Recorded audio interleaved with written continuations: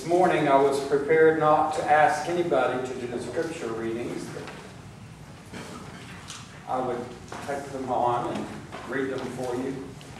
And right as I came in, after getting vested, Roy said, "Madison's willing to read today." And I said, "Has he seen some of the names in there?" I wouldn't do it. He said, "I'll give it my best." Thank you, Madison. I think you did a fantastic job for the last year.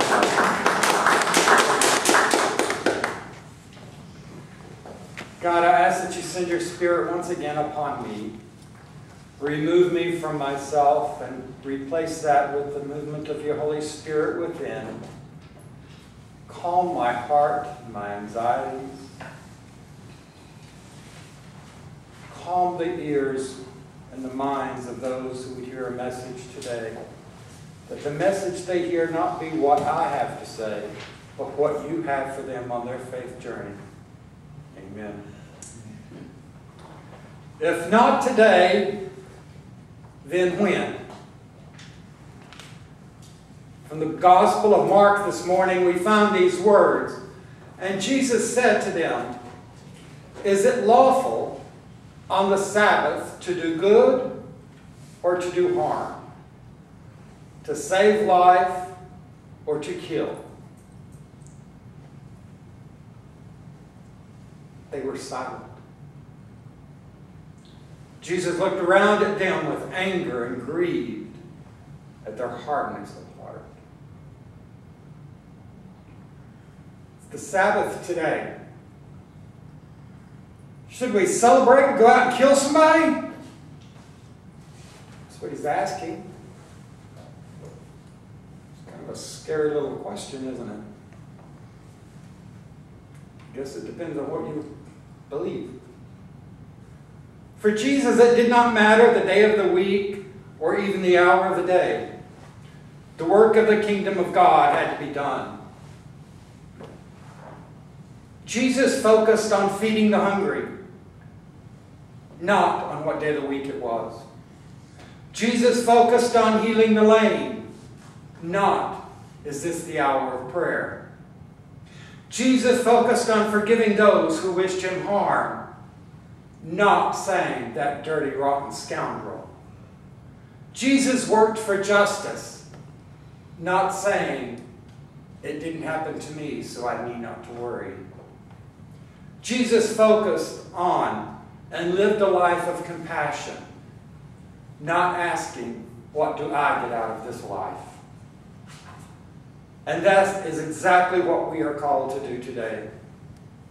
If we see an injustice in the world around us, then we must speak up and do something. We must take action. We cannot let the day or time dictate our compassion for others and for all of creation. We need to be focused on the same things that Jesus was focused on. What Jesus was doing on that Sabbath was putting his own life in peril as he worked to heal the man with the withered hand. During this month of June, as we celebrate Pride, let us keep these principles at the forefront of our minds and our hearts. We know of, and we have seen so much evil and injustice in the world at large, in our country, in our own state, and even within our own LGBTQ communities. Looking at what's going on in our society today, we see children totally separated from their parents at the border because we want to be evil. We choose to be evil on the Sabbath. We see children just totally misplaced and forgotten. But that's okay. They're with somebody. That's wrong. And Jesus would never have allowed that to happen. And neither must we. We see in Arkansas the cutting of access to medical care for women, just because they think that's the right thing to do. When Jesus cured the woman of the massive bleeding, he didn't say, "What do you believe? What do you think?" Jesus said, "Your faith has healed you. And that's what we need to be telling people today in our world. Look at Pulse nightclub. 49 young, beautiful lives taken on Latin night in Orlando, Florida. Killed for no reason other than somebody felt it was the right thing to do, for their God had told them to go do evil. Our God does not work with an evil heart. Our God does not condemn a people who love. Our God does not condemn people who want something better and brighter for their lives. If we are not willing to fight and to speak out for those things, then we have no right, carefully listen, we have no right to expect anyone else to come to our defense. If you want to be defended, stand up, be proud, be tall, and defend yourself in the name of Jesus Christ. Do not sit back and say, oh, that good-looking cop will come save me.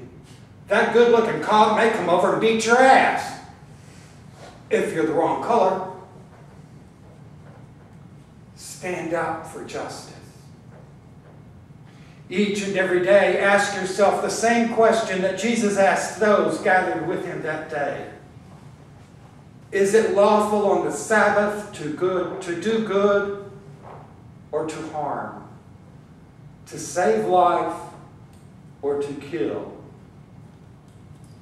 We all know the answer to that question. During this time of celebration of pride, let us truly take pride in the way we live our everyday lives. Let us celebrate the fact that a granddaughter and her wife and 3 children may come and celebrate Pride with us. Let us celebrate the fact that the middle-aged little boy who may be about 10 wants to wear a damn tutu in the parade. Celebrate it. Don't be afraid of it. When you're afraid of it and you ignore it, you are doing evil. We listened last night at a concert, a story about Tears for Bobby. A young man in 1975 who came out to his family that he was gay. And his fundamentalist, God-fearing, God-loving family took him aside and said, we're going to pray the gay away. And anytime he showed any signs of being gay, they prayed and read scripture to him and convinced him he was going to burn in hell. Finally, he could take it no longer with his family, so he moved away. During his young youth, he did great things that he thought were right. He made great, beautiful dolls for his sister. He went through his mother's sewing kit and took the leftover lace and made her a camisole. Things that he thought were beautiful. That's doing right, not doing harm. At the age of 20, he went to see his parents. And again, they were ready to convince him that he needed to be prayed to have the gay removed. So that night, he walked out on a bridge, fell off that bridge backwards intentionally, and his body slammed into a semi going underneath the bridge and killed Bobby. You would think how devastating that is. A young, beautiful boy of Bobby at the age of 20 had to give up his life. But what that did to the world was to change things. His mother, Marcia, then began to understand that what she had prayed for was wrong and was evil and could not be tolerated. And it happened on a Sabbath, for every day is the Sabbath. She got in touch with the Metropolitan Community Church and went and got counseling from them and prayers. She went and got in touch with P-Flag and started working with them and speaking and going around the world and telling the truth. You can't pray it away. You've got to do the right thing. Just as the Sabbath was not created for the sovereign is the sovereign each day. The Sabbath was created for human beings. There are books of rules and regulations that have been written over the centuries as to how to honor and behave on the Sabbath, to make sure it is a day of reverence and holiness.